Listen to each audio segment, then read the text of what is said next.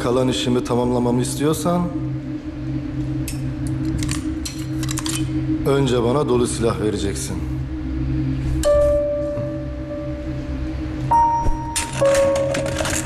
Kendini çok mu zeki zannediyorsun? Tebrik ederim. Senin Mete ile Sarp'tan farklı olduğunu biliyordum. Peki nasıl anladın boş olduğunu? Ben de çömezlerimi seçerken senin gibi yapıyordum.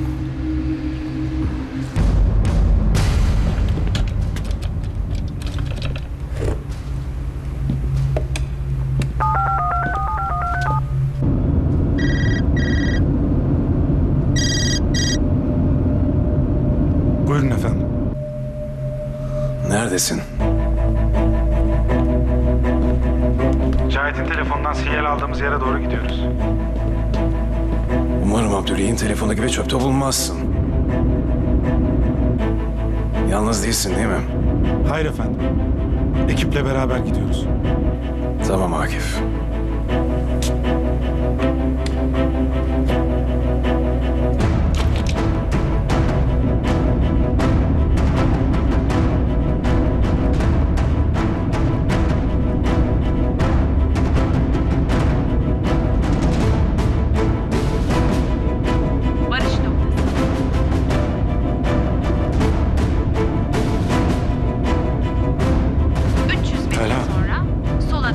Volkan'a sor. Sinyali aldığı yerde bir değişiklik var mı?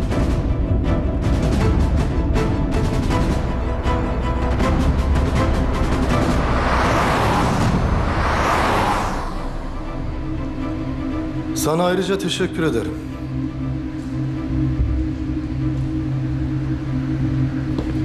Bunu kolay şekilde öldürmeyeceğim.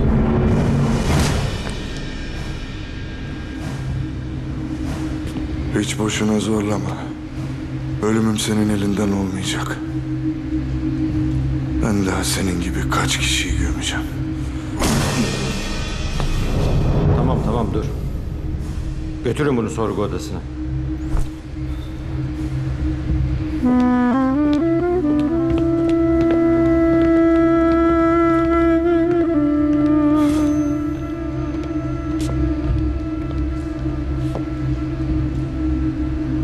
Geldiğinden beri senin bombalarının sesini duyuyorum. Ne zaman görüşürüz diye bekliyordum. Ama davet etmen yeterliydi. Beni neden buraya böyle getirdin? Yolum kesilerek getirilmeyi anlayamadım. Yanlış anlamanı istemem. Benim davet etme şeklim bu.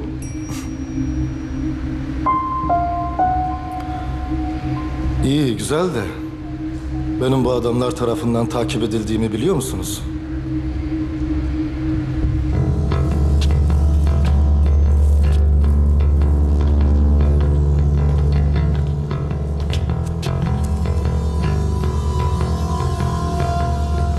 Ne yapıyorsun sen?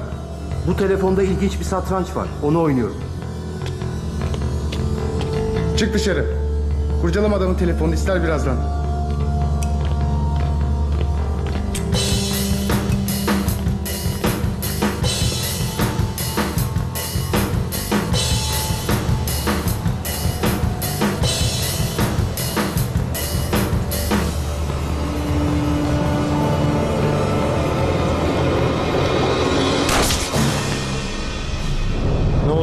Ne olacak? Ben sana söylemiştim. KGT geldi.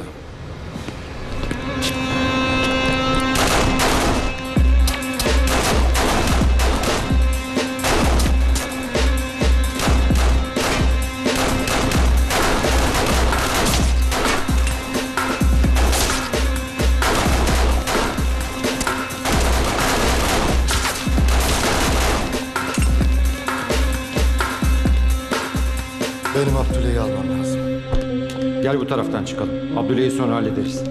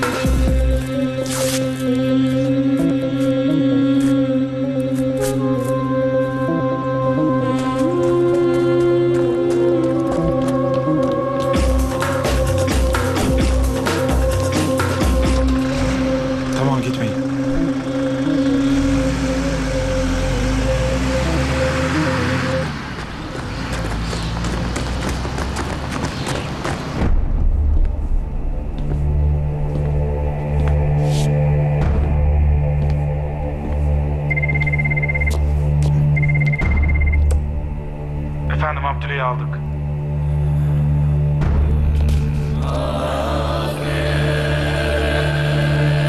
Cahit? Mr. Key ile beraber olay yerinden uzaklaşıyorlar. Takip etmemizi ister misiniz?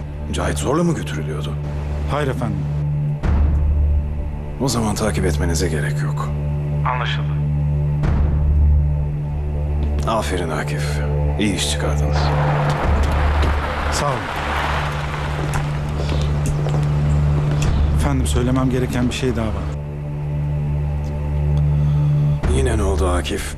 Mete Aymar'ın annesi de Abdüley'i aldığımız yerdeydi. Ne yapalım? Kadıncağızı evine bırakın Akif. Tamam efendim.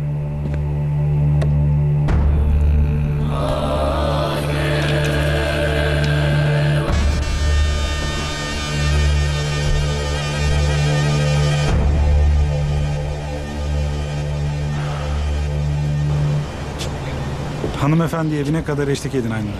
Adın neydi senin evladı? Akif.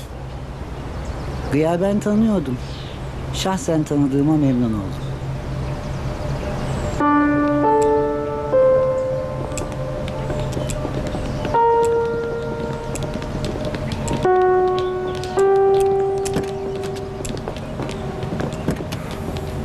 Ver telefonunu.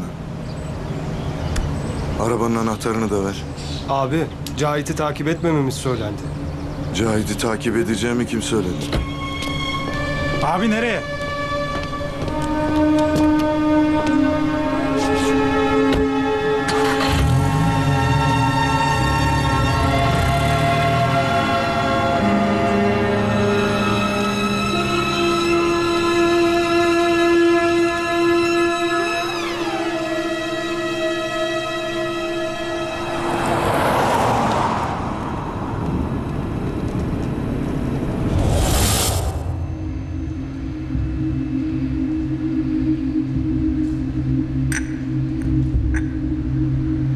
Şimdi senin sütlü kahve falına bakacağım. Eline fırsat geçmişken öldür beni. Yoksa buradan çıkarsam ben seni yaşatmam. Bak sen. Falında ne çıktı? Bütün yolların kapanmış. Burada bir kadın görüyorum.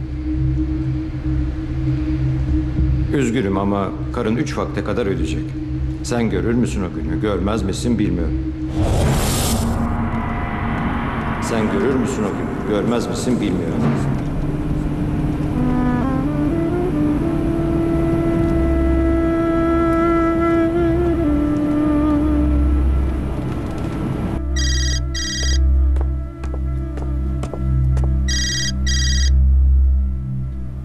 Efendim Abtekin.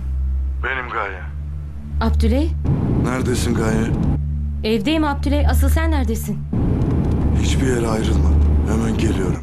Hastaneye gitmem lazım. Hiçbir yere ayrılma dedim.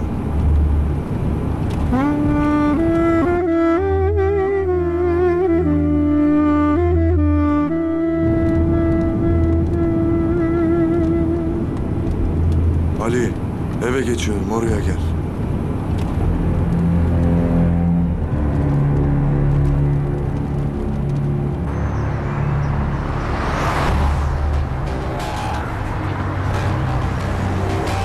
Burası mı?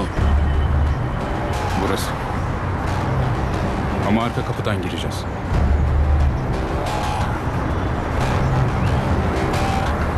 Kardeşim kendini koruyabilecek durumda değil. Ona zarar gelmesini istemiyorum. Mümkünse çatışmadan alalım.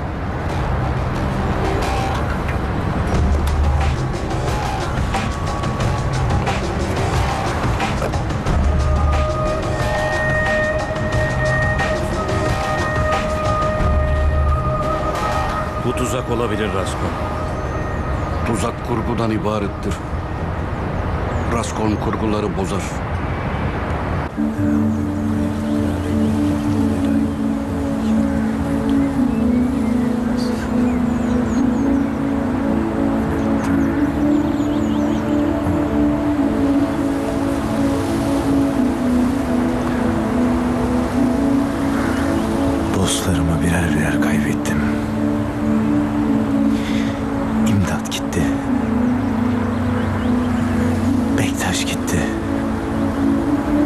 sen İhsan. Beni böyle yalnız bıraktınız lan. Biz varız ya Pusat.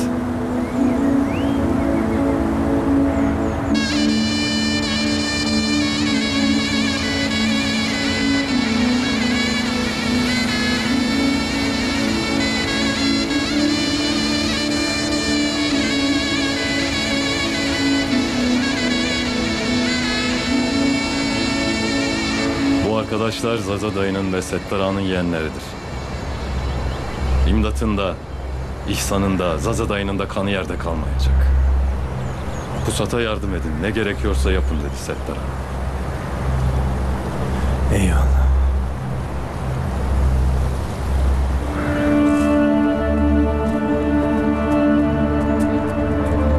Başınız sağ olsun.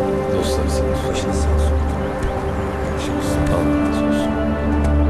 Başınız sağ olsun. Sizler sağ olun. Başınız sağ olsun. Başınız sağ olsun. Dostlar sağ olsun. Başınız sağ olsun. Sizler sağ olun. Başınız sağ olsun.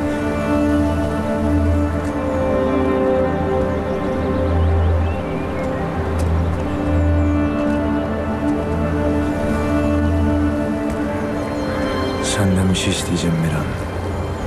Nedir Pusat? Baltazar'a bir ders vermek istiyorum. Zevkle, zevkle Pusat. Abdüley'i bir kez daha kaçırdım elimden. Ben bunu kendi adıma bir kayıp olarak görmüyorum. Onu kaybetmiş olabilirim. Ama seni kazandım. Madem kayıp olarak görmüyorsunuz, bunun karşılıklı bir kazanç olduğundan emin olabilirsiniz. Ne kadar haberiniz var bilmiyorum ama yakında sizin hakkınızda bir karar verilecek. KGT'den mi bahsediyorsun? Hayır. Üstad'dan öğrendiğim kadarıyla Kıbrıs'ta üst düzey bir toplantı yapılacak. Ha. Vahap Bey'in oğlu hakkındaki karar toplantısı. Sadece o değil sanırım. Son zamanlarda yaptıklarınızdan Üstad Ranıl çok rahatsızdı. Sizi de gündeme aldırdı demek ki.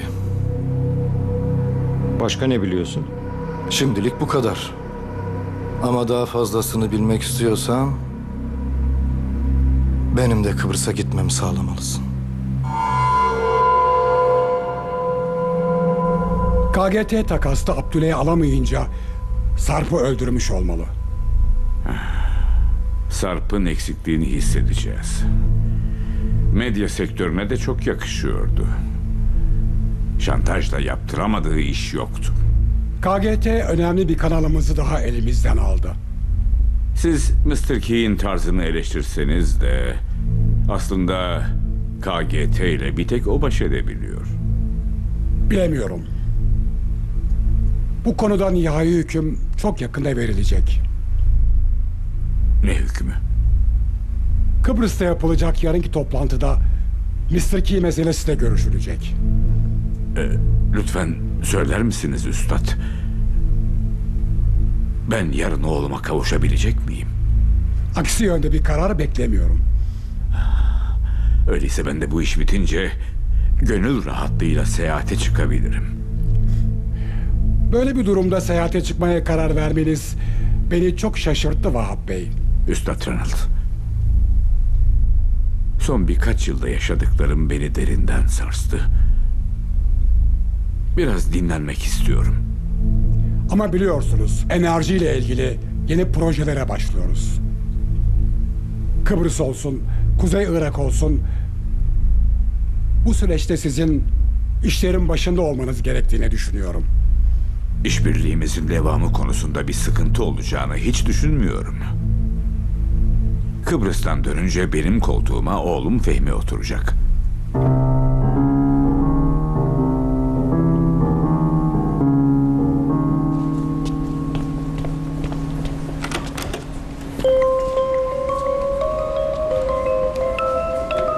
Mikail. Kardeşim. Mikail. Şamil. Kurtar beni buradan. Ne olur kurtar. Öldürecekler beni bunlar. Sakin ol. Sen sakin ol. Öldürecekler bunlar abi.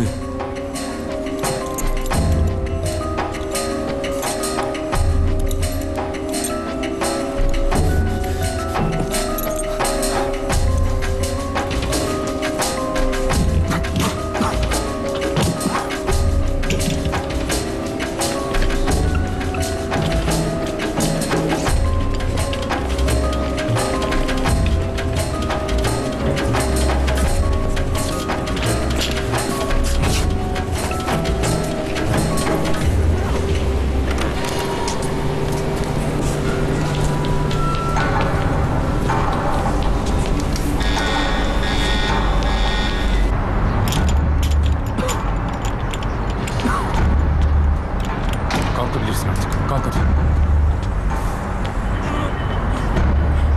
Şamil dur.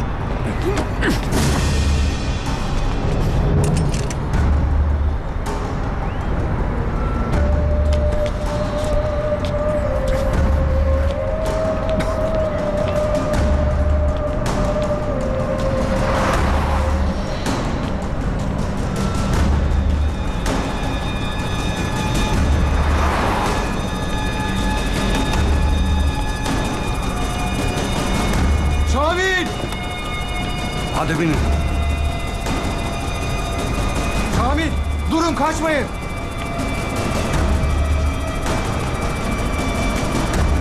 Kamil kaçma.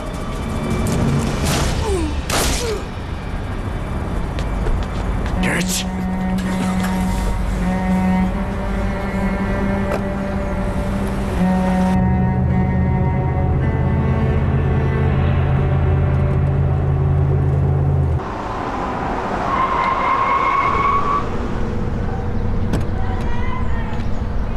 Abi ne oldu? Neyin var, ne bulacak? Beni burada bekle. Geliyorum.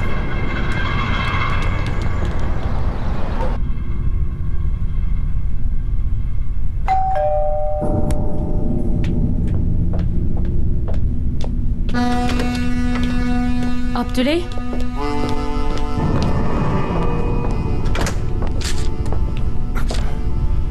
Abdüley ne oluyor? Ben yokken kimse geldi mi? Hayır kimse gelmedi. Arayan soran? Kimse aramadı.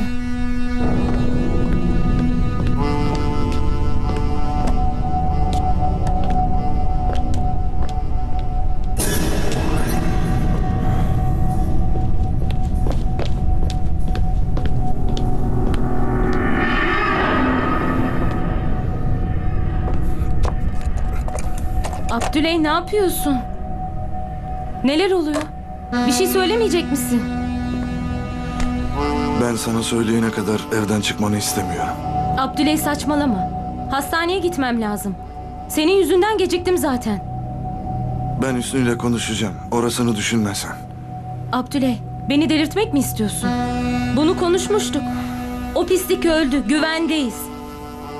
Paranoya yapmayı bırak artık. Ne diyorsam onu yap. Bana hiçbir şey sorma. Sorun ne anlamıyorum. Sorun yok. Sadece bir süre evden çıkmanı istemiyorum. Benim şimdi çıkmam gerekiyor. Geleceğim, tamam mı?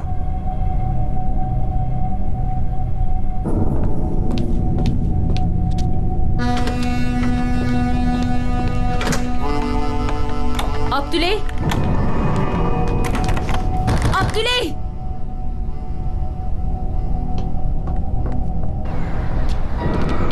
Buradan hiçbir yere ayrılmayacaksın.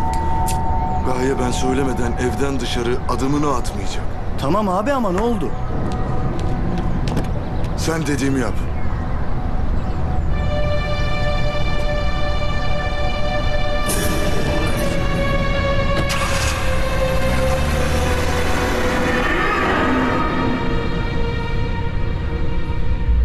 Ulan çilingir. Ulan çilingir. Yanlış kilidi kurcaladın. Pandora'nın kutusunu açtın. Bu kapıya bunu yapmayacaktın.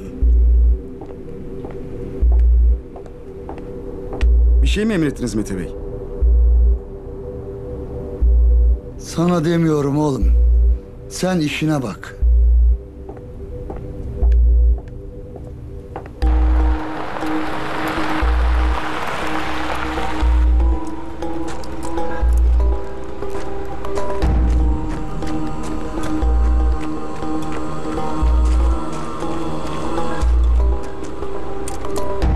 İndir o silahı, indir.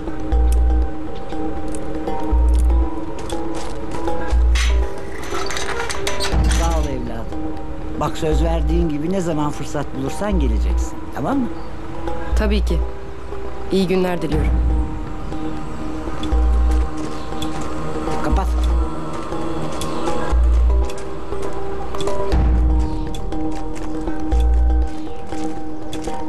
Bitmedi mi daha? İçeride mi? Çekil, çekil. Annem. Ben sana layık bir evlat olamadım. Ha şunu bileydin.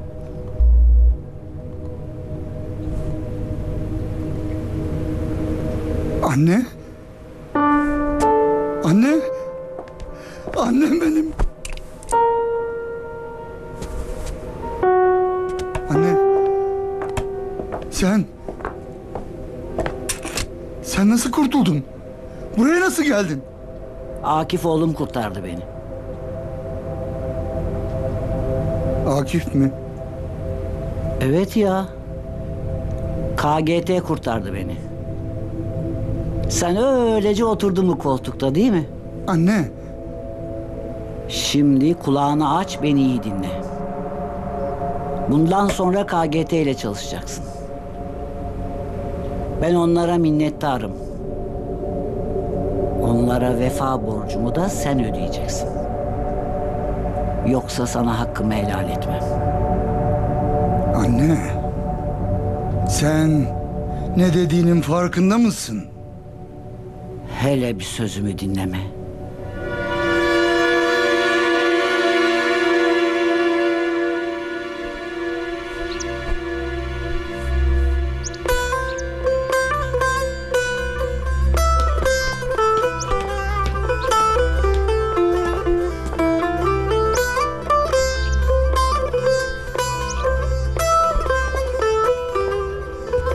Anneciğim, bildiğim kadarıyla henüz haç mevsimi değil. Neden bu kadar erken gidiyorsunuz? Babanla öyle karar verdik evladım. 3 ayları da orada geçirmek istiyoruz. Orada bütün dualar kabul olurmuş kızım. Polat'ımla sana bol bol dua edeceğim. Döndüğümde düğün için bütün hazırlıklar bitmiş olsun. Hoş geldin evladım.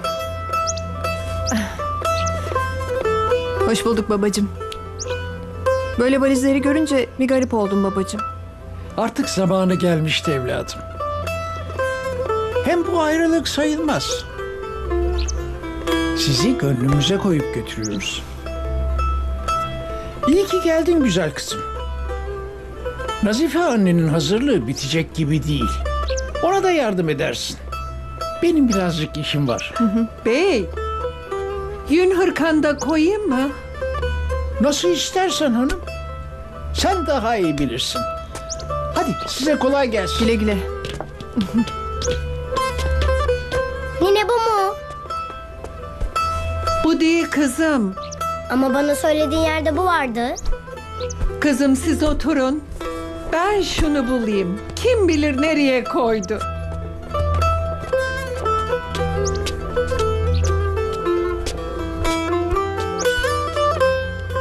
Gel Elif. Seninle biraz konuşalım. Geçen gün için senden özür dilemek istiyorum. Seni üzmek istememiştim bir tane. Sadece sana gerçeği söylemek istedim. Ama bunu sana birden söylemem doğru değildi. Beni affedebilecek misin? Yo, sana kızmadım ki. Hem sen doğruyu söyledin. Ben babama kızmıştım. Ama onu da affettim. Canım benim. Buna çok sevindim. Leyloş. Efendim canım. Biliyor musun? Biz babamla annemin mezarına gittik. Öyle mi? Hı hı. Babam annemin beni duyduğunu söyledi. Ben de onunla konuştum. Onu çok sevdiğimi söyledim. Bir daha gittiğimde senden de bahsedeceğim ona. Öyle mi? Ne söyleyeceksin? Seni de annem gibi sevdiğimi söyleyeceğim. Uf. Kuzum benim.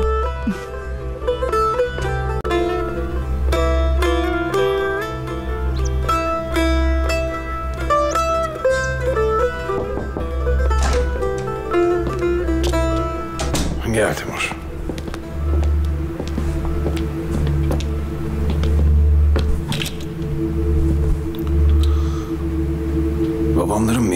gidişiyle ilgili hazırlıklar tamam mı? Tamam efendim. Konsoloslukla görüştün mü? Bir aksilik olmasını istemiyorum. Her şeyi hallettik efendim. Bir sorun çıkacağını sanmıyorum.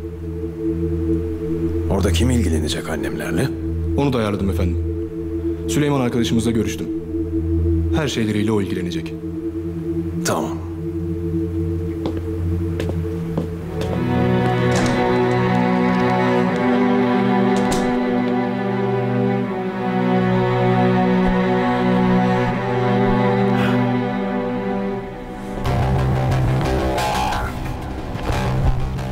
Raskon bu başarılı operasyonu kutlayacak. Dimitri.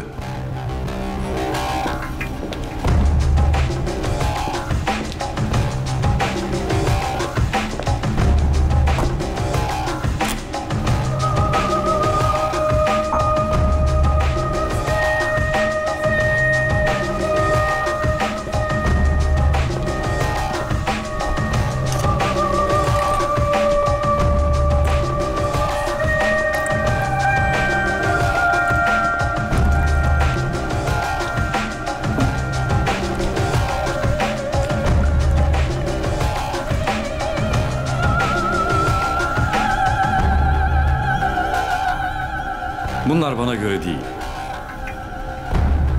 Benim kutlamam ne için farklı?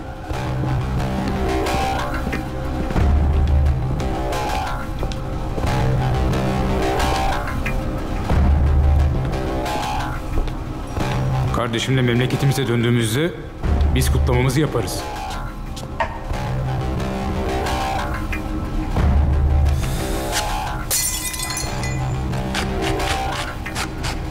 Bu ne? Bu benim öz kardeşim.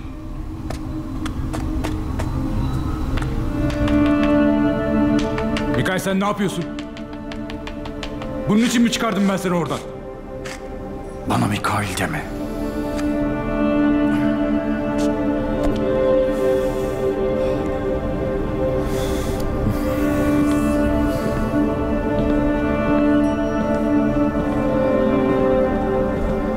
Gel Pusat. Raskon kadeh tokuşturacak adam bekliyordu.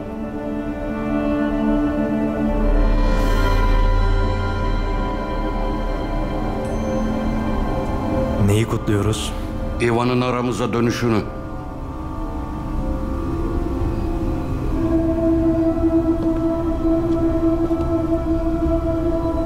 Bunun burada ne işi var? Aile meselesi.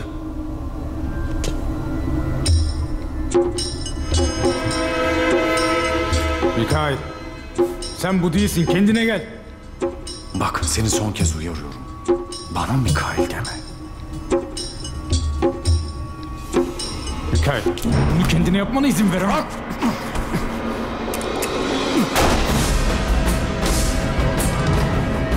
Seni uyarmıştım. Ben Mikail değilim.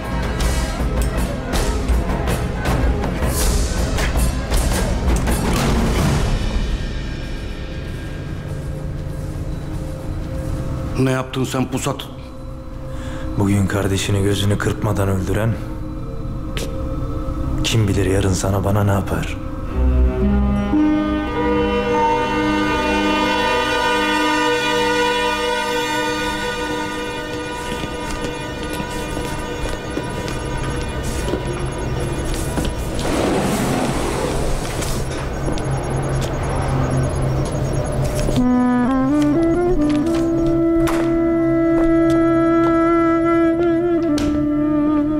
Hoş geldin Abdüley. Niye peşinden gitmediniz adamın? Cahit de yanındaydı. O yüzden gitmesine izin verdik. Sana kim izin verdi? Aksaçlı. Takip edip Cahit'i riske atmak istemedi sanırım.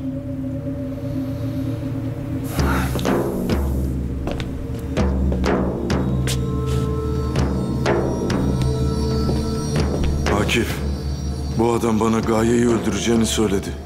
Gaye iyi mi? Nerede şimdi? Evde. Yanında kimse var mı? Ali var.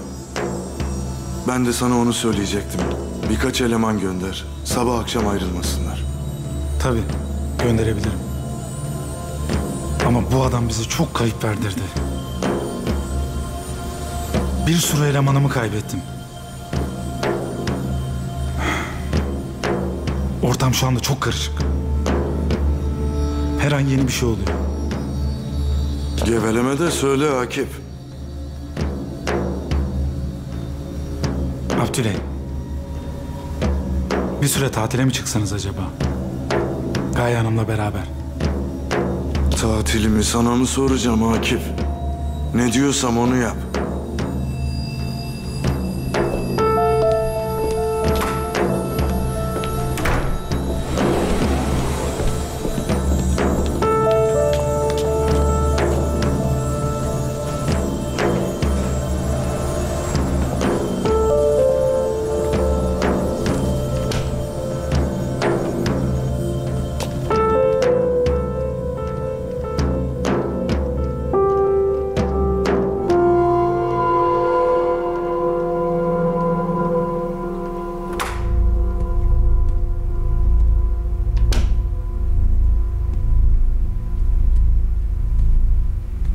Gel Hakkı.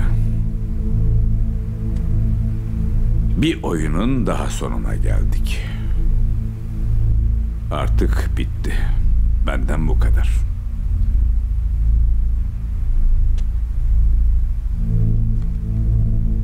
Bu kalan son parçayı oğlum dönünce ona verirsin Hakkı. Artık bundan sonra eserimi oğlum tamamlayacak.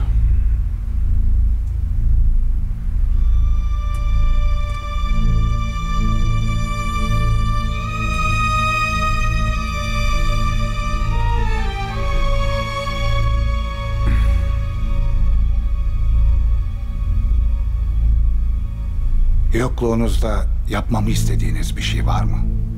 Uzun süre burada olmayacağım. Bundan sonra oğlum Fehmi'ye yardım edersin. Bana gösterdiğin ilgi ve alakayı ona da göster Hakkı. Efendim, zamanında sizin onay vermemenize rağmen Fehmi Bey Kuzey Irak'taki petrol işinde Feller yerine rakipleriyle ortaklık kurmuştu. Böylesi durumlarda ne yapmamı önerirsiniz? Fikirlerini paylaş. İstişare güzel bir şey. Ama nihai kararı Fehmi versin. Oğlunuzun geçmişte yaptığı hataları tekrarlamayacağından nasıl emin olabiliriz? Emin olamayız Hakkı. Bırak kendi yolunu kendi çizsin. Sen de ona yoldaş ol yeter. Memnuniyetle. Sen bana ne söyleyecektin Hakkı? Efendim, söylediğiniz üzere güzergahınızdaki bütün ayarlamaları yaptık. Dünya turu için tekneniz hazır. Sizi bekliyor. İyi güzel. Fehmi'yi de alırım yanıma. Sıkılana kadar baba oğul vakit geçiririz. Gerçi 3 günden fazla bana tahammül edemez ama boş ver.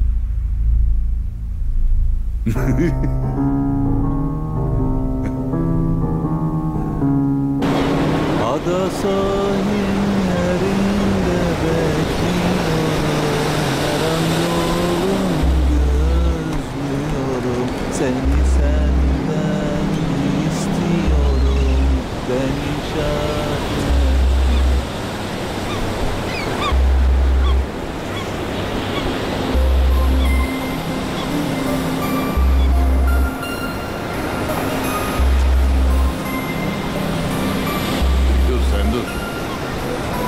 Dur.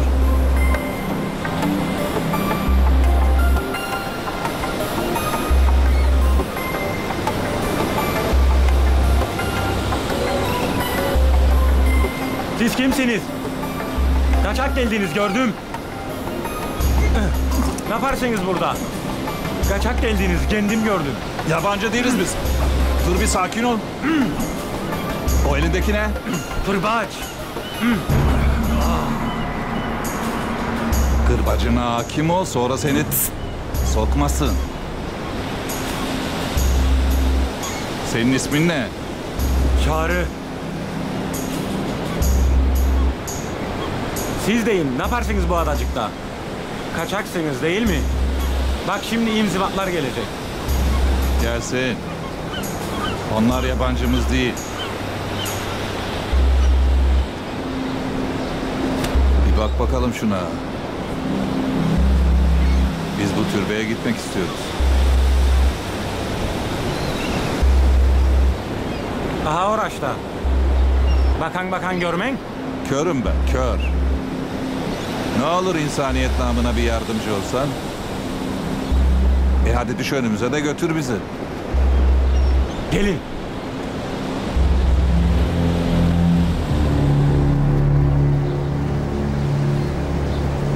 Aha Muraş'ta Uç Bey'in evlatçığı yanında. Senin ihtiyarı sorarlar be Çağrı. Sormadılar bana. Tamam. Hadi gidelim o zaman. Dur. Sen zahmet etme. Çağrı bizi götürür. Olur mu be? Gelirim ben seninle. İyi. Hadi.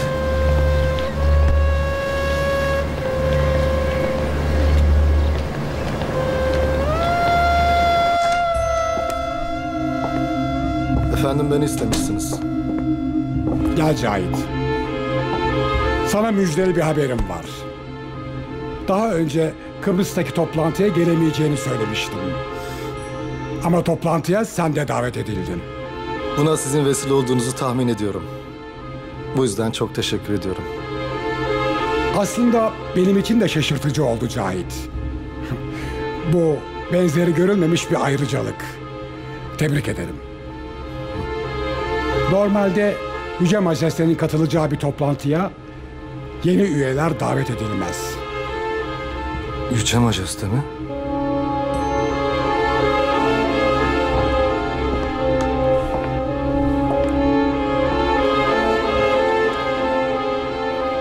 Siz gidince Elif ne olacak? Kiminle kalacak? Benimle kalmasını çok isterim. Polat ne düşünüyor hiç bilmiyorum evladım. Bunu henüz konuşmadık. Elif'i yanına almayı düşünmüyordur herhalde.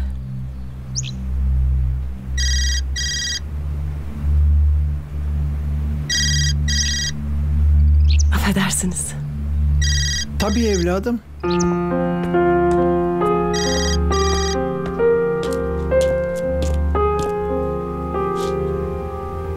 Efendim Cahit. Safiye merhaba. Nasılsın? İyiyim Cahit. Halimi hatırımı sormak için mi aradın? Safiye, seninle konuşmak istediğim şeyler var. Vaktin var mı? Sanmıyorum Cahit.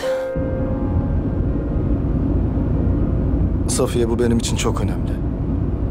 Lütfen.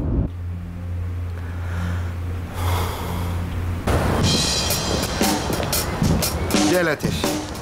Benim sol kolum olarak direksiyona sen geçeceksin.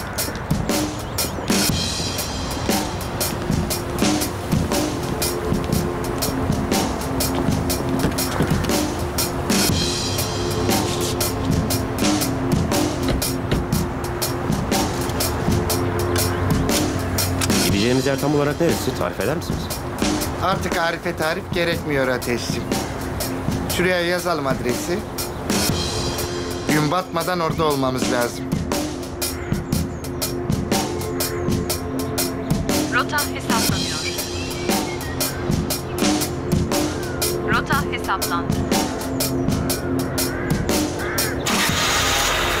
Gideceğimiz yer filmimizin kutsal kahramanlarından birinin yeri. Baş kahramanımız ve sevgilisinin mabedi.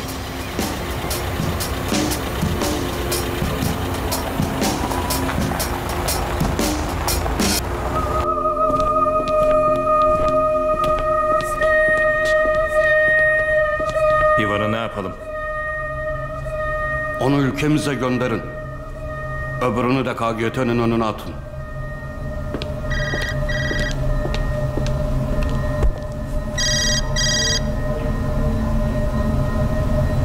Raskon. Ben Hakkı Bafralı. Raskon dinliyor. Baytar'la çalışmak istiyormuşsunuz diye duydum. Doğru duymuşsunuz. O zaman yüz yüze konuşalım. Yarın yapacağımız toplantıya seni ve ortaklarını da bekliyorum. Yer ve zaman için haber göndereceğim.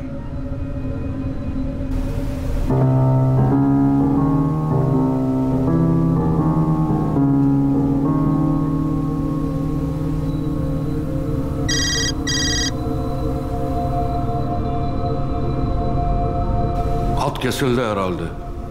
Raskolnikov iyi günler diler. Yarın Baytar'ın ameliyatı varmış. Baytar mı aradı? Hayır. Hakkı.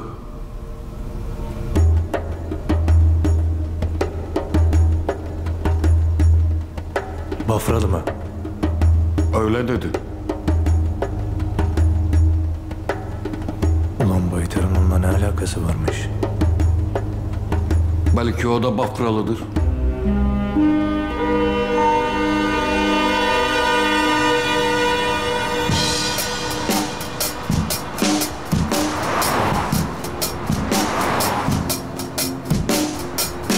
Barış noktası.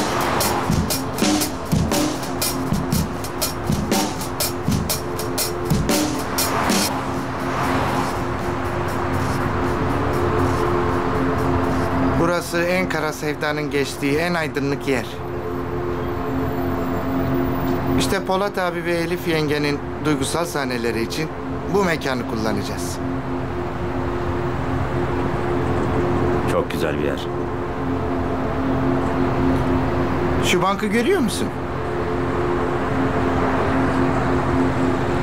Karakterlerimiz en derin aşk konuşmalarını işte bu bankta oturup yapacaklar. Bu aşkın sahnelerini yazmak için heyecanlanıyorum. Dur bakalım. Daha ne anlattım da yazacaksın? Mevzuları ne, çıkmazları ne? Haberin var mı senin? Az çok biliyorum da yoksa burada da mı çatışma oldu? Hem de ne çatışma. Polat abi çok çatışmalar gördü. Ama hiçbiri onu bu aşk kadar yaralamadı. Gece sahnesi mi yoksa gün sahneleri mi olacak? Genellikle gece. Şöyle mavi bir ışık. Laci mi yoksa yakamoz mavisi mi? Yoksa buz mavisi mi? Polat Alemdar mavisi. Tam olarak anlayamadım.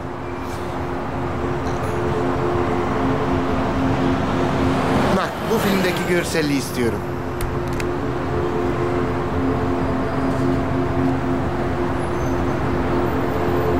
Işıklara dikkatli bak. Nasıl bir şey istediğimi anlamış olursun.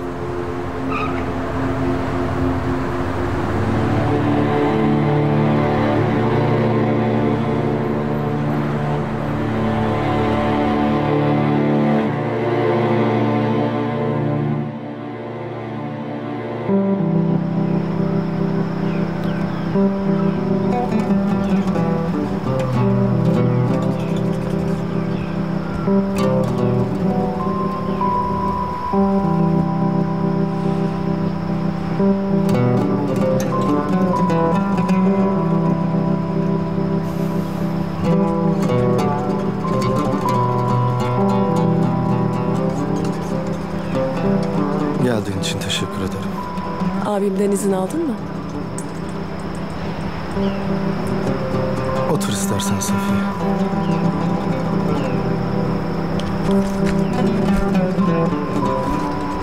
Evet, seni dinliyorum. Neymiş bu önemli olan şey? Sana veda etmeye geldim Safiye. Ben gidiyorum.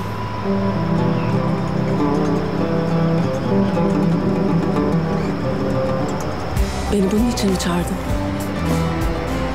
Bunu telefonda da söyleyebilirdin.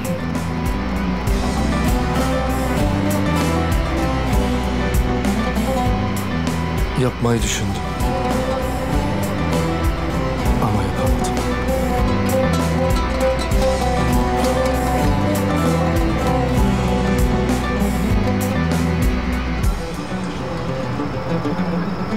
Hiç zorlaştırmayalım Cahit. Ben kendimi de seni de affettim. Sen de kendini affetsen iyi olur.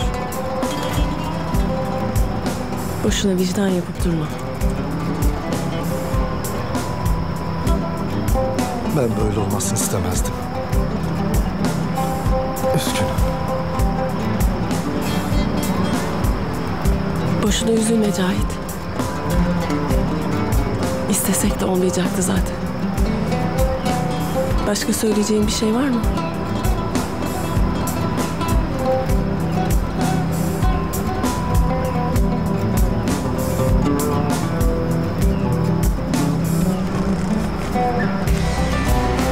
İyi o zaman.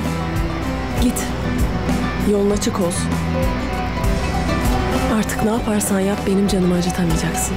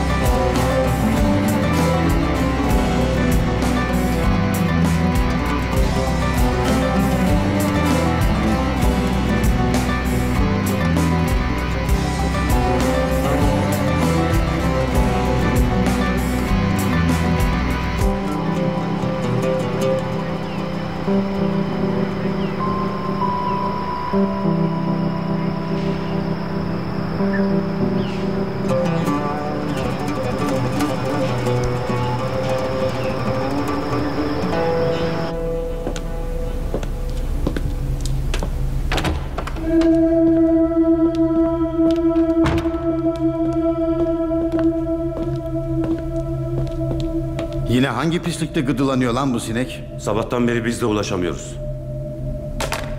Sen niye geldin? Pusat'la Raskol mekana girdiler.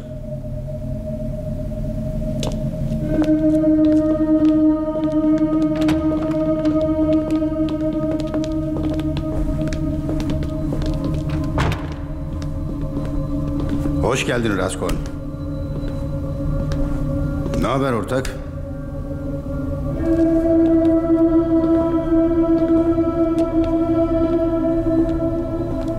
Yarınki toplantıya haber vermek için geldik. Baytar'ın ortaklarıyla masaya oturacağız. Kim varmış arkasında? Hakkı Bafralı.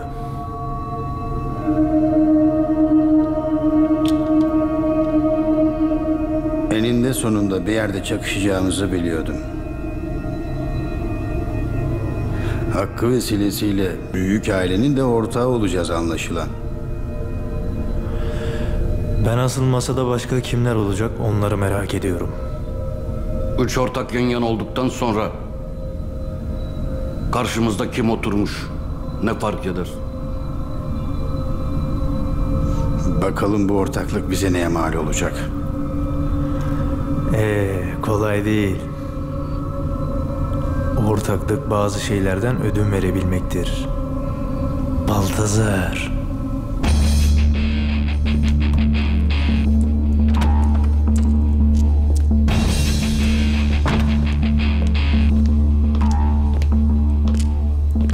Ne o?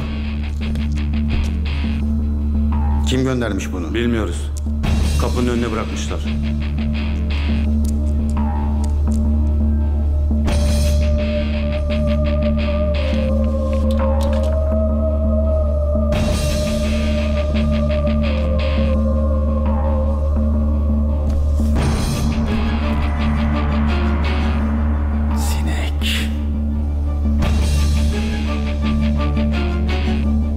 Kim yaptı lan bunu?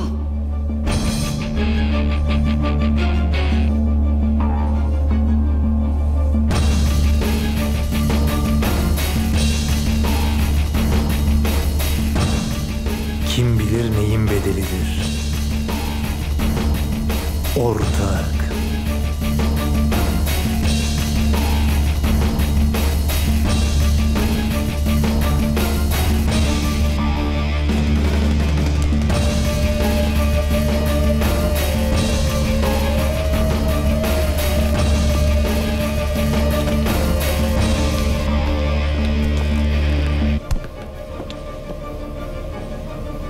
Sinek küçüktür ama mide bulandırır. Ortak.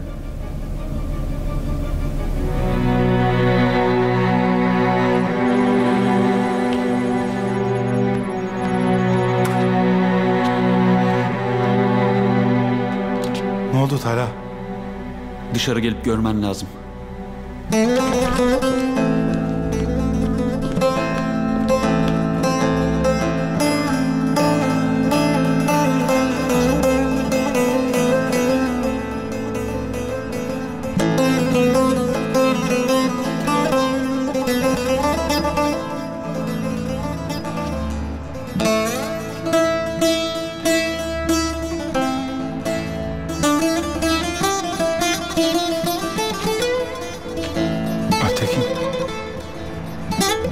Geçen bir arabadan atılmış.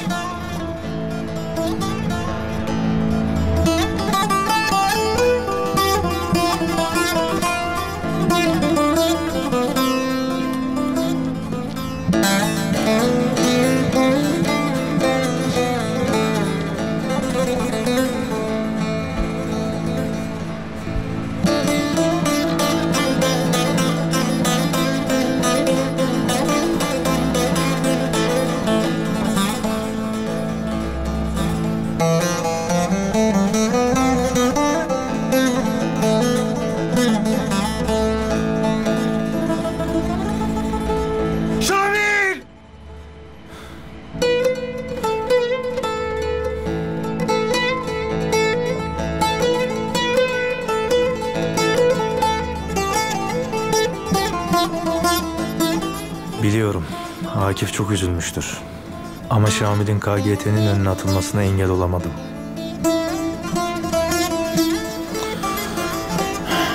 Allah rahmet eylesin. Keşke Akif'in sözünü dinleseydim. Yola beraber çıktığın arkadaşlarını kaybetmenin yükü çok ağırdır Pusat. Eskiden anlayamazdım. Ama yaşadıklarımdan ötürü Akif'i de, sizi de çok iyi anlıyorum.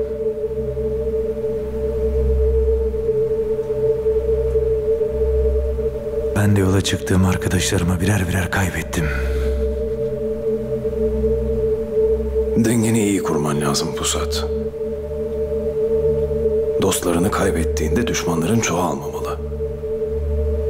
Yeni dostlar edinmelisin ki hep güçlü görünesin. Anladım efendim. Yok mu Baytar'dan bir haber? Arkasından Hakkı Bafralı çıktı. Hakkı Bafralı mı? Bizi Baytar'ın da olacağı bir toplantıya çağırdı.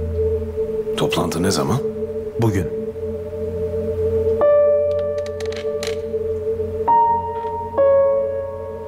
Baytar ve Hakkı arkanda karının olduğunu biliyorlarsa o toplantı tehlikeli olabilir. Efendim, benim bu sistemi çözebilmem için o toplantıya gitmem şart.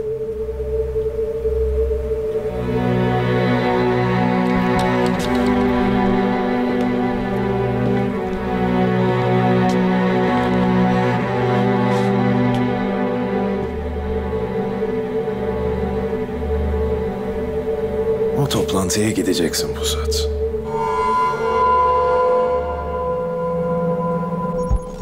Bu CD'de Vahap Kuzuzade'nin sesi var. Bunu sana getirmemi söylediler. Sen çözecek misin? Ver bir bakalım.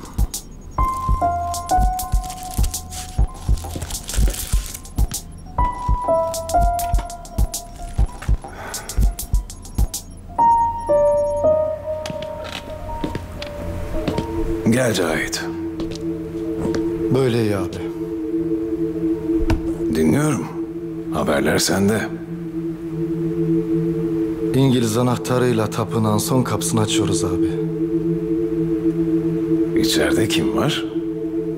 Yüce Majeste. Nasıl Cahit? Hele bir otur da anlat şunu.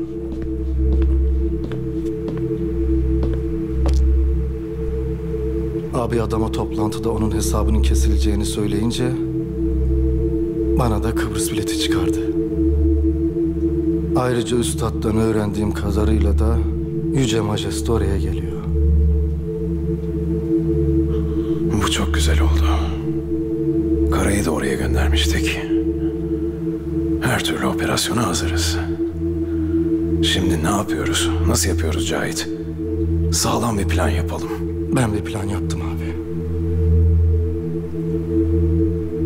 Abi sen daha iyi biliyorsun. O törene dışarıdan girmek de, içeriden dışarı çıkmak da imkansız. Karalar operasyon yaparsa kuşu kafesten kaçırırız. Ama karalar benim planıma destek verirse hayalimizi gerçekleştirebiliriz. Planın ne o zaman? Herkes içerideyken mekanı havaya uçuracağım. Sen? Bomba patlamadan içeriden çıkabilecek misin? Hayır abi.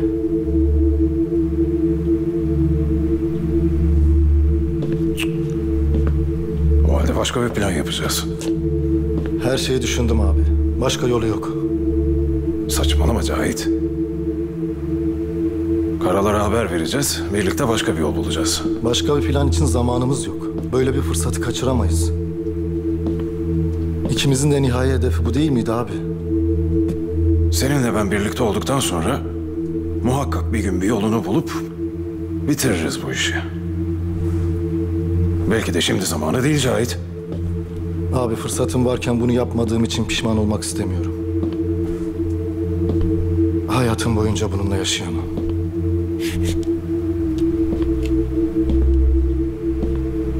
Benim yerimde sen olsaydın gözünü kırpmadan aynı kararı verirdin. Bizimle de sadece helallik almak için görüşürdün. Ben de senden helallik istemeye geldim. Etmiyorum.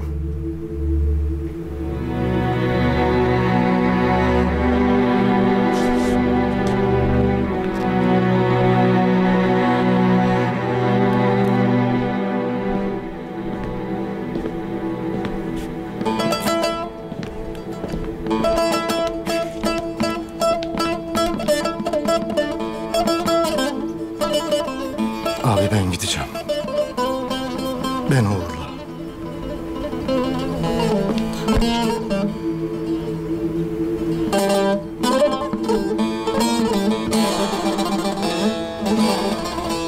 Uğurlar olsun.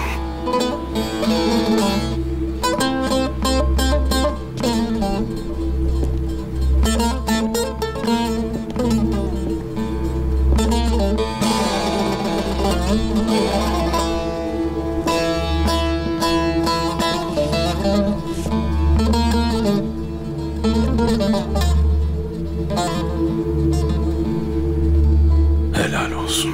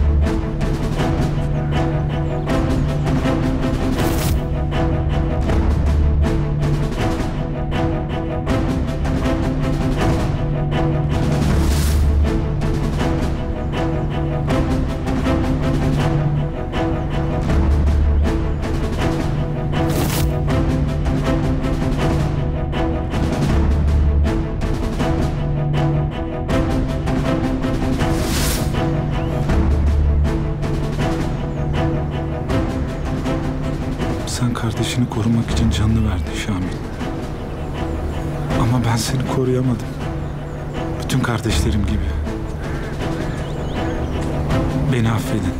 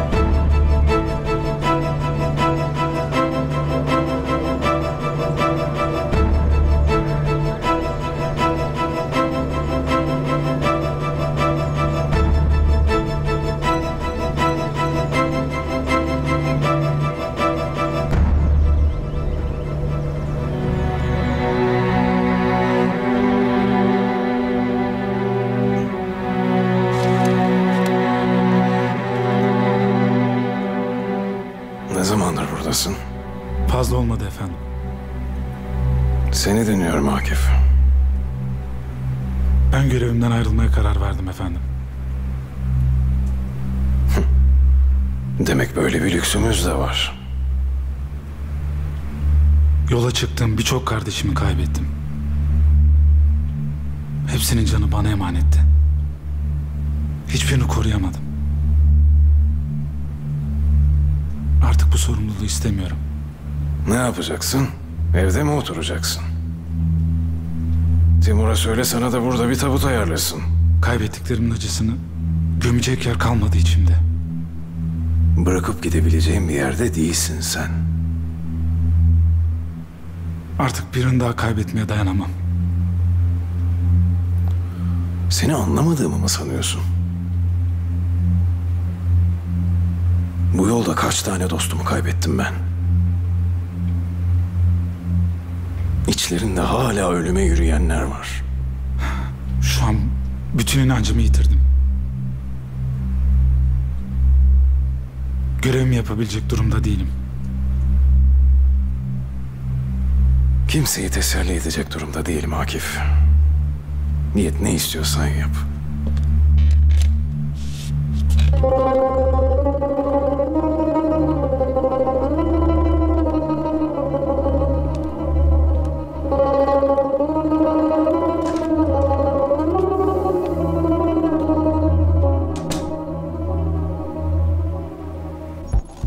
Oğlum Fehmi, senin için karar verildi. Ne kadar uygun görürlerse cezanı çekeceksin.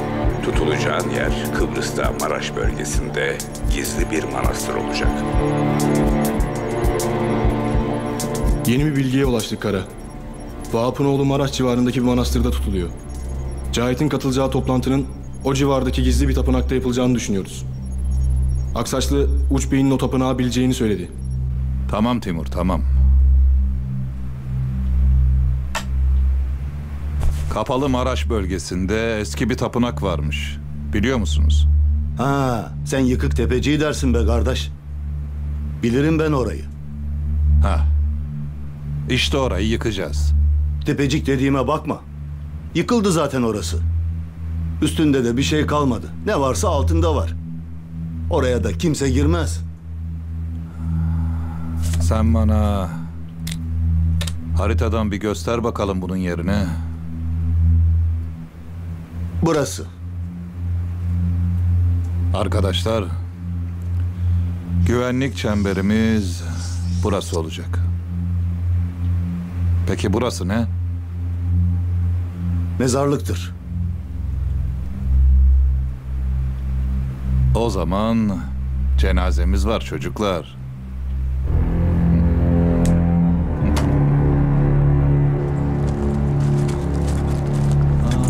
Ne yapacağız? Baksana cenaze var. Bırak geçsinler.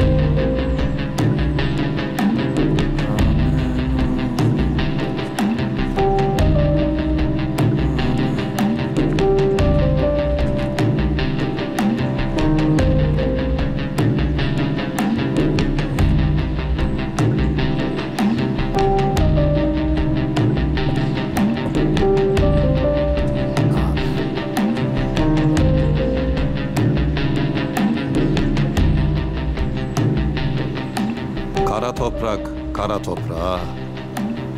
Beyaz kül, beyaz küle. Bomba da Cahit'e kavuşsun. Amen.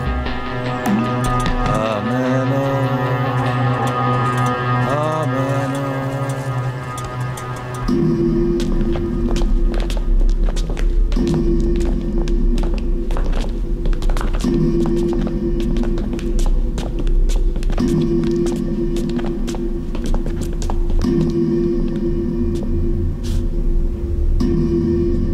Güzel.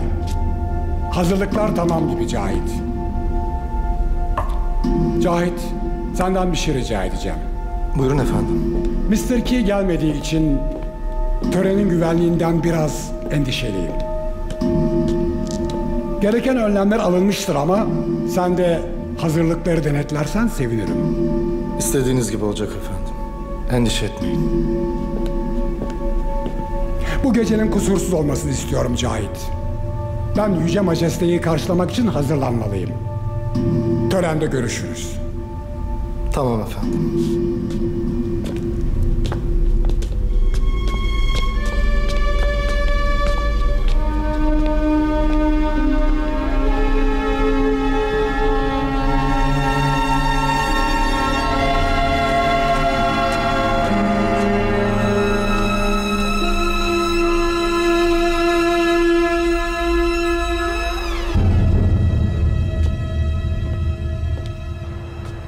Siz burada kalıyorsunuz. Silahınızı almam gerek.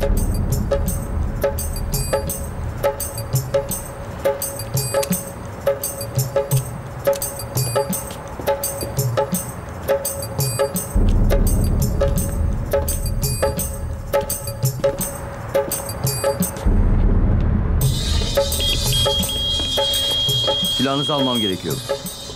Elimdeki silah dedem Naziye'nin silahı. Onu burada ancak Hakkı Bey'e teslim ederim. Sizi böyle içeri alamam.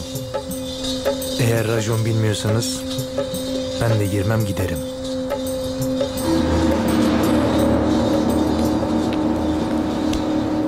Buyurun.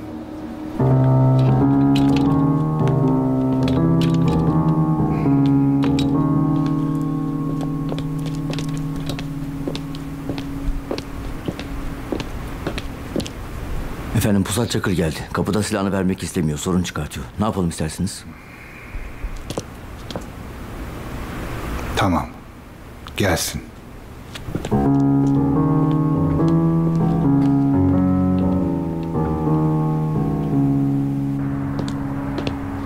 Buyurun.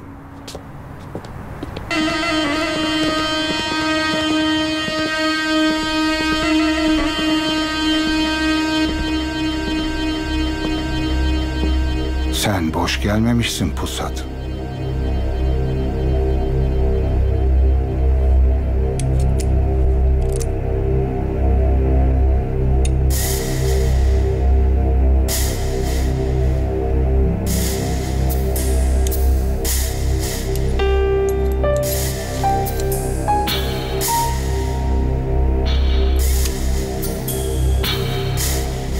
Güzel.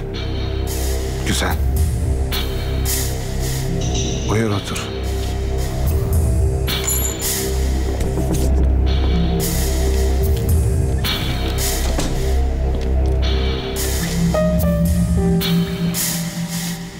Hepiniz buraya geliş sebebinizi biliyorsunuz. Burada iş yapmaya çalışıyorsanız bizim dahlimiz olmadan yapamazsınız. Şimdi ortaklık şartlarını konuşup anlaşalım. Baytar. Bildiğiniz gibi ben bu alanda tekim. O yüzden ben nasıl paylaştırırsam öyle kabul etmek zorundasınız. Büyük hisseyi Hakkı Bey ve benim hamim alacak. O kim? Ortaklığımız netleşmeden söyleyemem. Ama sizin memleketinizden olduğunu bilmeniz yeterli. O zaman Raskol'un için sorun yok. Raskol'un için sorun olmayan benim için hiç sorun değil.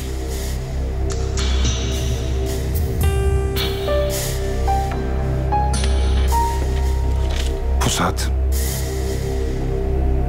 Ordinaryos'u tanıyanınız var mı? Ben tanırdım. İyi mal yapardı rahmetli. Ne olmuş? Ne alakası var şimdi onun? Öldü gitti. Ya yaşıyorsa? Çok gülerim. Gül o zaman.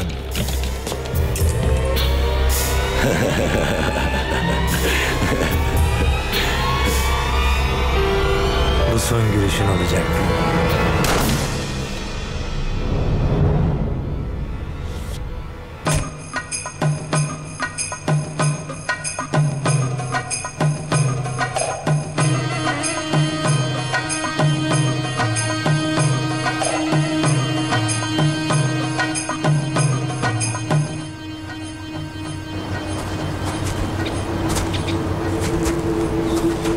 Efendim, istediğiniz bir şey mi vardı? Sen görev yerini terk etme. Ben biraz dua edeceğim. Peki efendim.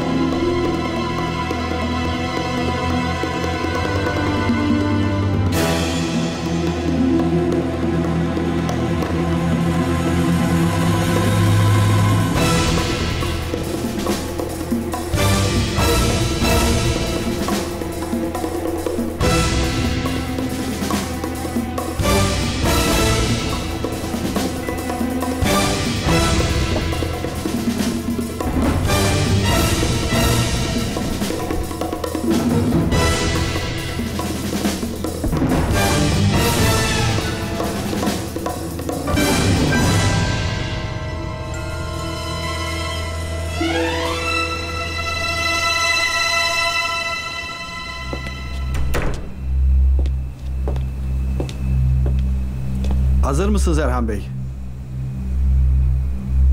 Dünyanın en iyi doktorlarını ayarladım sizin için. Sağ ol Hüsnü Bey. Yalnız bir konu var. Doktorların söylediğine göre normal bir kol 27 farklı hareket yapabiliyor. Fakat bu tür ameliyatlara takılan kol ilk başlarda sadece 6 farklı hareket yapabiliyor. Sonrası kendi çabanıza kalmış.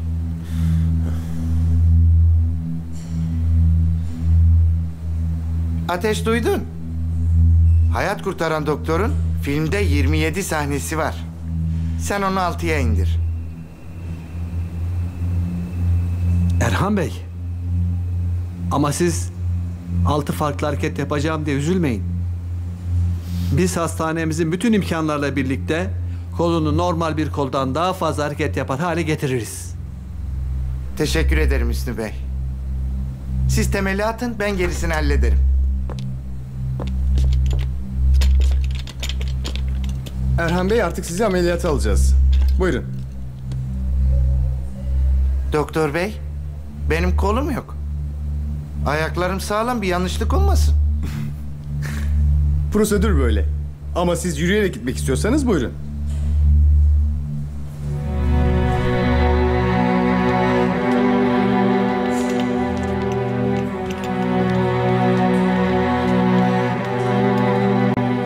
Hadi ama asmayın yüzünüzü. Yokluğunuza alışkın değiliz ki babacığım. Biz dualarımızla hep yanınızda olacağız evladım.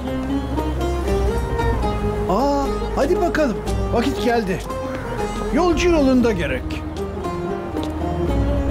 Gel bakalım Elif. Önce seninle vedalaşalım.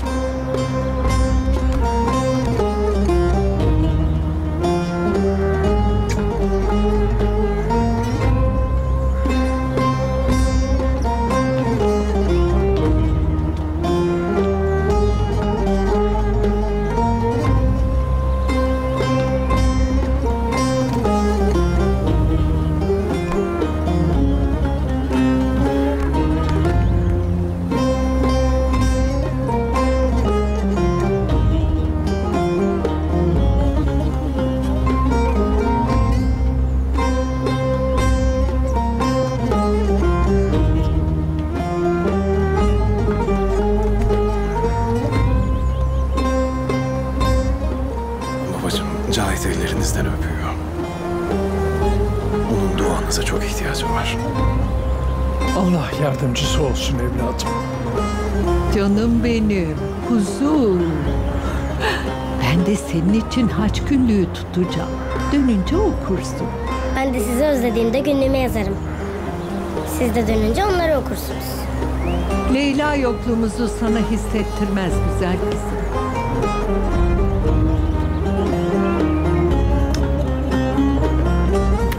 Leyla, Elif'im sana emanet ona göre. Hiç merak etmeyin. Gözünüz arkada kalmasın. Hadi kalın sağlıcakla.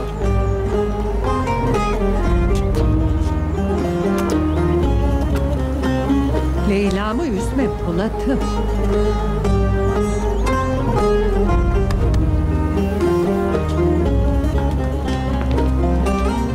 Allah'a emanet olun. Hadi Allah'a ısmarladık.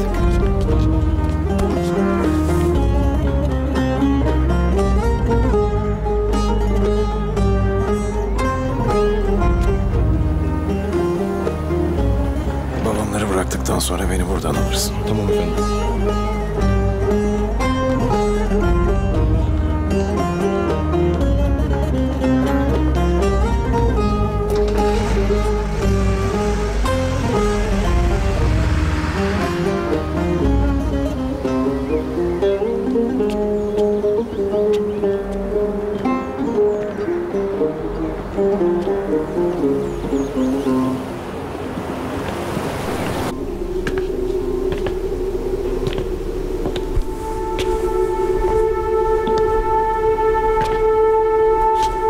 Efendim, güvenlik sebebiyle tören başlayana kadar kimsenin içeri girmemesi emredildi. Demek güvenlik sebebiyle. Ben buraya kadar elimde bununla gelebildim. Nasıl bir güvenlik bu? Git bana komutanını çağır. Çabuk!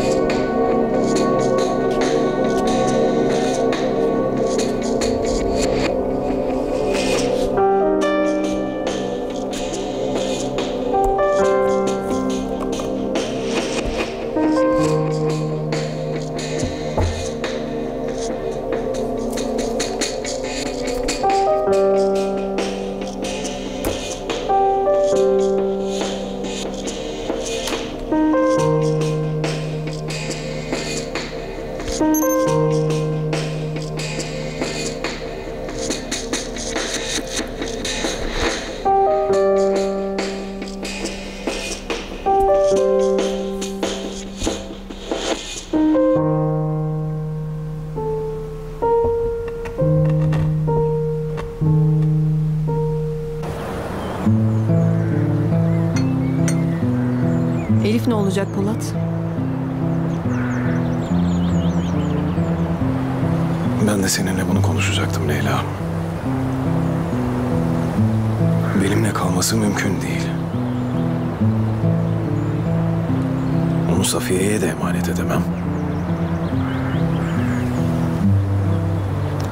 Eğer kabul edersen Elif'in seninle birlikte kalmasını isterim.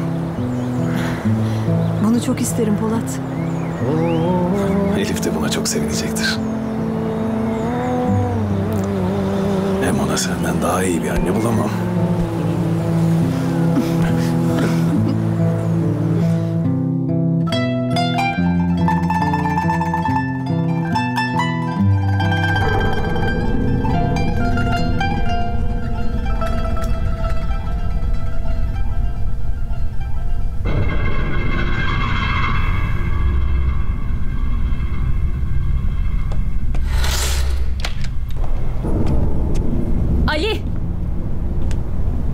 Ali şu kapıyı aç. Yenge, lütfen ısrar etme. Ali bak çıldırmak üzereyim. Lütfen çıkar beni buradan. Abinin emri var yenge, açamam. Açamazsın öyle mi? Yenge ne yapıyorsun? Kapıyı açmazsan balkondan atlarım. Yenge dur.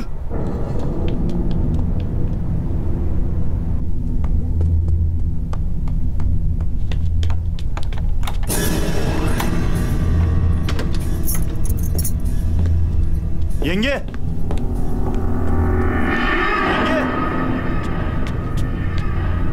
Yenge! Sakın! Yenge! Yenge aç kapıyı! Yenge!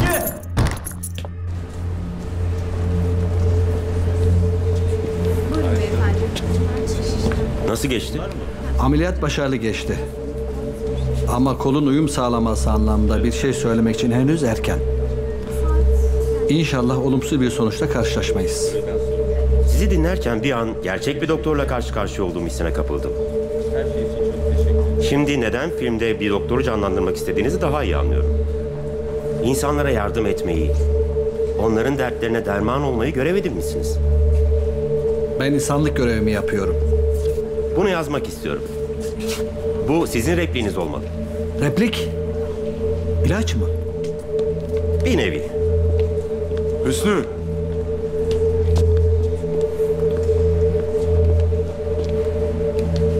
Erhan Bey için mi gelmiştiniz?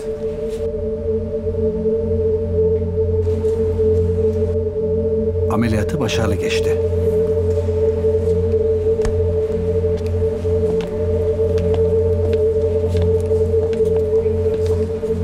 Gaye artık burada çalışmayacak. Buraya gelirse haberim olacak. Abdülhey Bey, ama Gaye Hanım'la biz... Aması maması yok. Ne diyorsam o. Nasıl istiyorsanız öyle olsun. Ama bence sizin bir repliğe ihtiyacınız var Abdülhey Bey.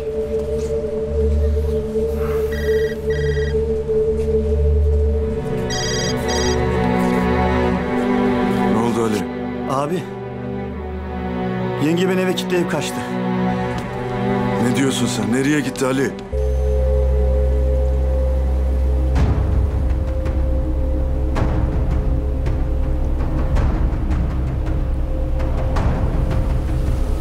Arkadaşlar, herkes tetikte olsun. Eğer Cahit başarısız olursa biz saldıracağız. Komutanım, başarılı olursa içeride kendisi de mi ölecek? Yapacak bir şey yok. Cahit'in cihadı buraya kadar.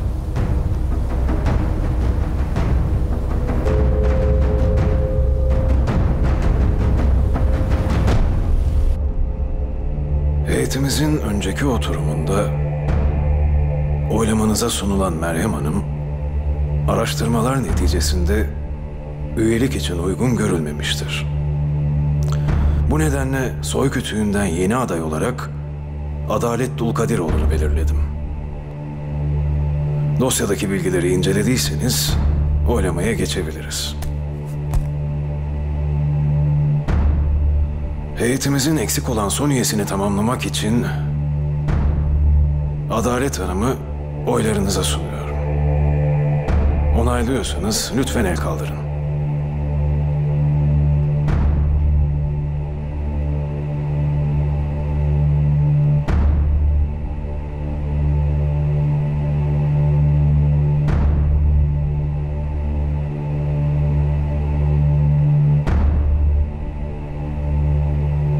Adalet Hanım oy birliğiyle üyeliğimize kabul edilmiştir. Önümüzdeki sürecin sağlıklı yönetilebilmesi için geçici olarak üstlenmiş bulunduğum aksaçlılık görevimi heyetimizi tamamladıktan sonra sonlandırmayı düşünüyorum. Nasıl olur bu? Doğru mu? Bu doğru olamaz.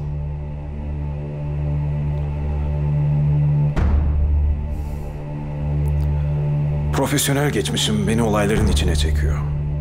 Her ne kadar hayatta olduğum bilinmese de heyetin deşifre olma tehlikesini doğuruyor. Bu yüzden yeni üyemiz aramıza katıldığında aksaçlı adayımı oylarınıza sunacağım. Yeni aksaçlı. Aday mı? Yeni aksaçlı mı? Nasıl yani? Ben hocamızın yeni aksaçlı olarak önümüzdeki süreci başarıyla yöneteceğine inanıyorum.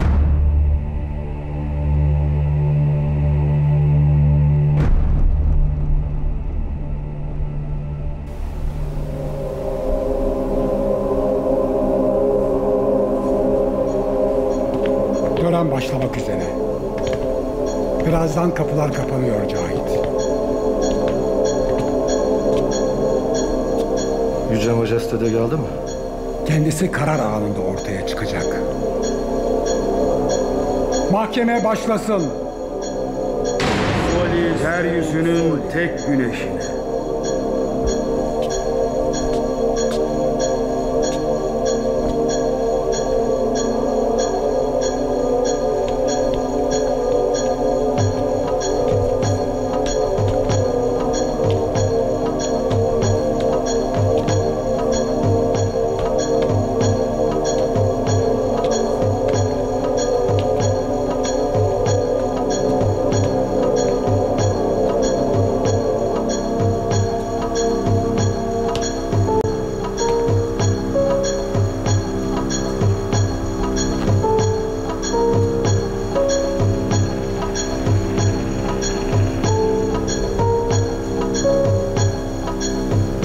Herkes için adalet. Vahap Kuzuzade. Oğlun Fehmi Kuzuzade adına savunmanı yapabilirsin.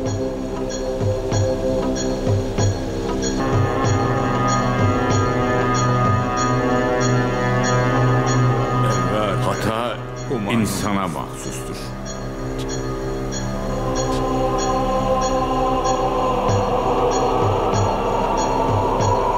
Tanrı'nın ihtişamlı görkemi için. Saygıdeğer Yüce Majeste.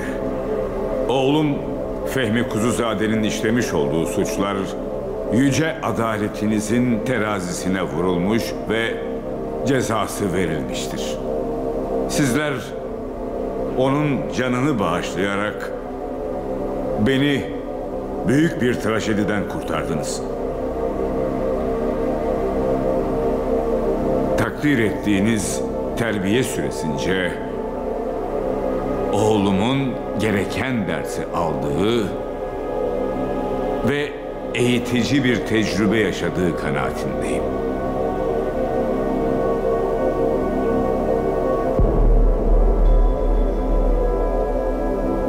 Adaletinizin tekrar tecelli edeceği bugün de oğlum ve kendi adıma sonsuz bağlılığımızı sunarım. Mahkemenin neticesine saygıyla itaat edeceğiz. Yeryüzünün tek güneşine.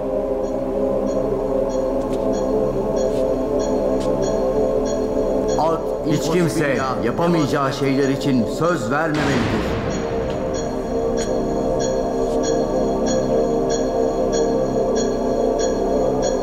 Dua et ve çalış.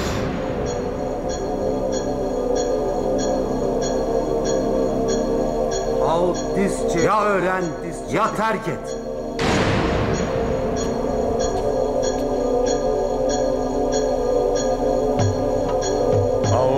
Dinle, gör, sus.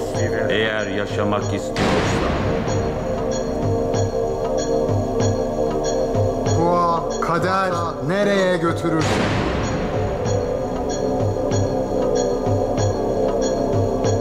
Adversus, güneş aleyhinde konuşma.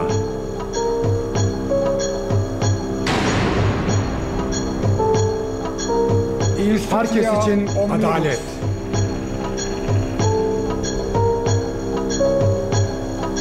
Yaşadığımız sürece hizmet ederiz. Herkes için adalet.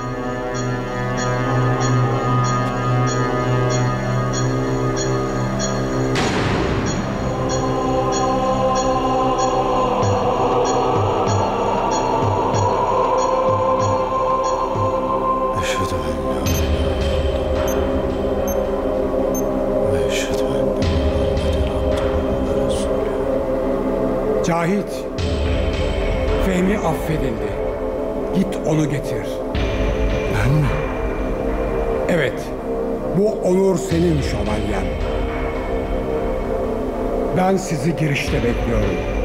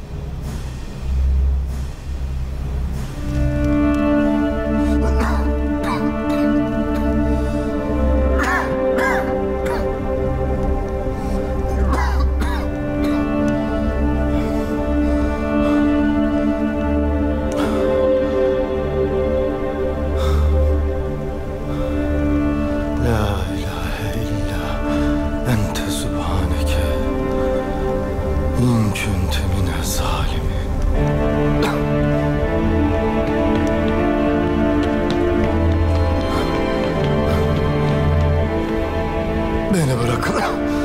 Yüce Majesteyi. Yürü sen de.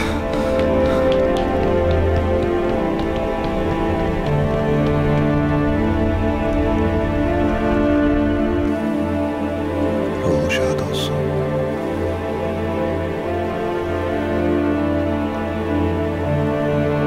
Toparlanın, gidiyoruz.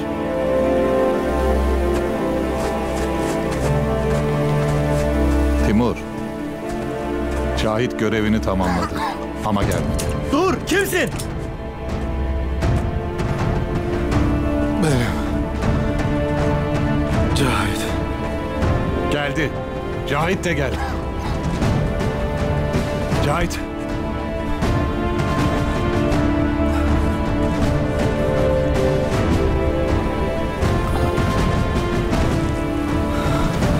İyi misin Cahit, iyi misin? Her şey bitti. Her şey bitti. Hepsi öldü Kara. Öldü.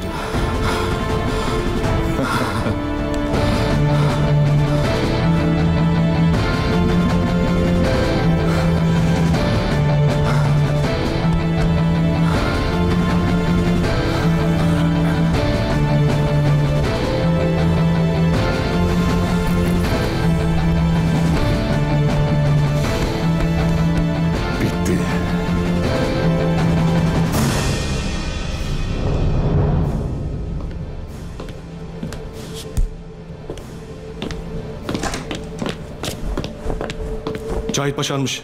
Hepsini öldürmüş. Kendisi de hayatta.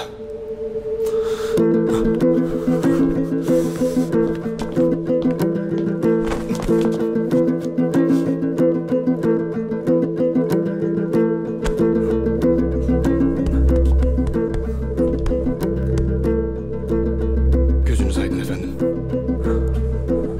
Sağ ol Timur. Allah hiçbirinizin acısını bana göstermesin.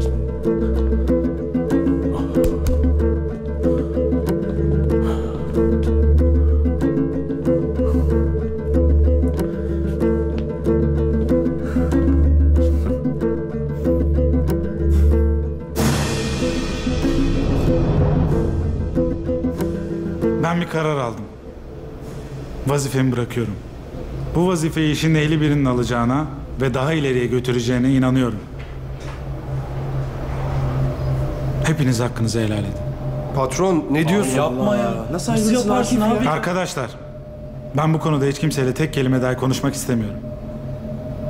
Konuşulması gereken yerlerle konuştum.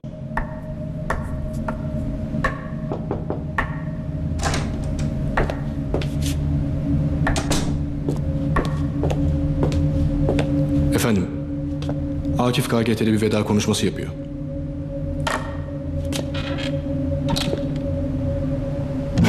Ben burada olmasam da KGT'nin en iyi şekilde işleyeceğini biliyorum.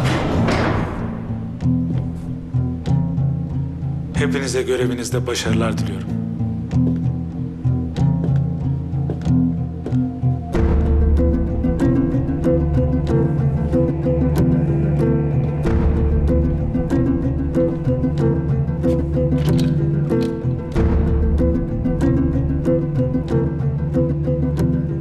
Akif KGT'den dışarı adımını atar atmaz alın bana getirin. Tamam efendim.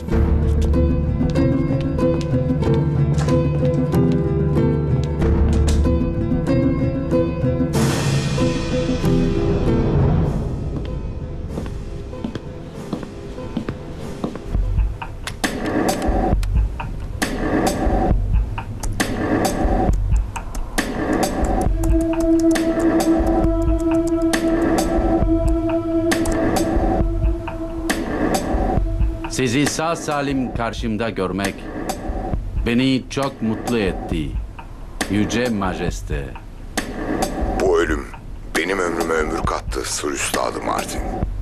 Çok yakında görüşmek üzere. Görüşmek üzere.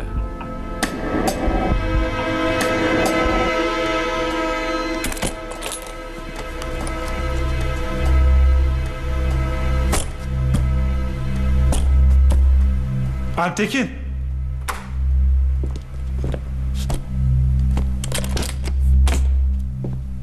Şunlara bir yardım et de arabaya koyalım. Patron.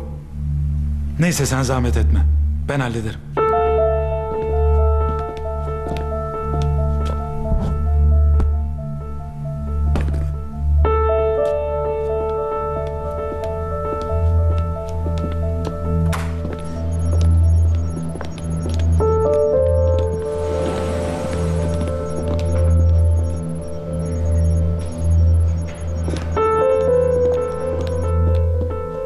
Akif. Polat abi beni ikna etmen için mi gönderdi? Ben sana ne dedim Akif?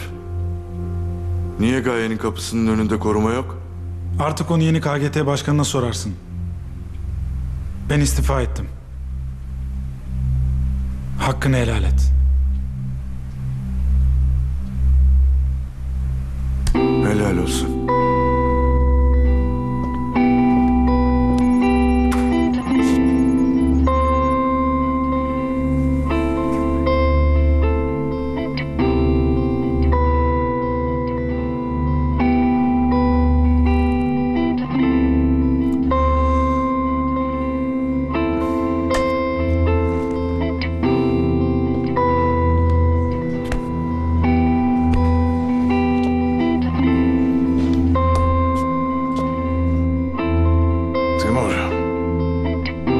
Akif çıkıyor.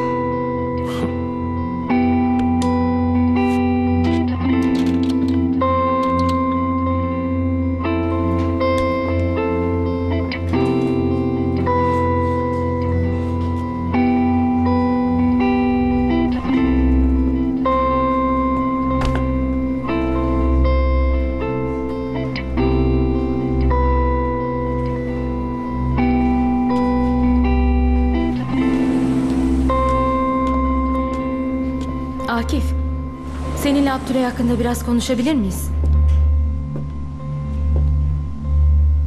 Bunun burada ne işi var?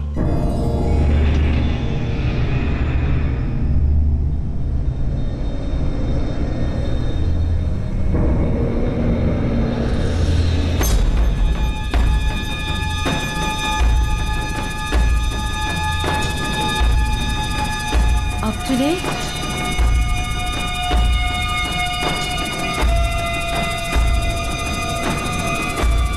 Yatın bomba!